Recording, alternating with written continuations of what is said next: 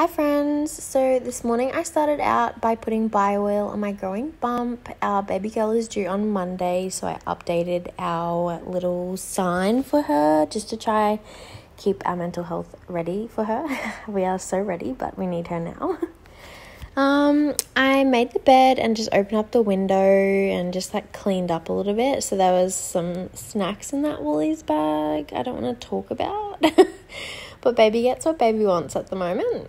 This is me finishing the rest of the vacuuming in our room. I also did the ensuite and the bathroom, as you'll see in a second. Yay, so good at voiceovers.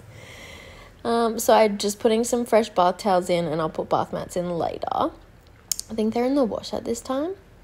If you want a tutorial on how I fold my towels, Marie Kondo Who, Chloe Brown is the new Marie Kondo.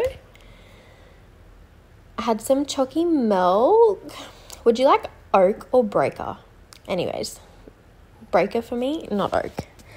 I cleaned all the walls because there was so much shit on there just from dirty hands and yuck. Anyways, I was pumping and I got a little bit of colostrum from my right boob, and then I realized it was pissing down rain, so why not? How beautiful. And then I did my left one and I got about 20 mils, so I thought I'd just put it in a syringe and pop it in the freezer for when Bub's here.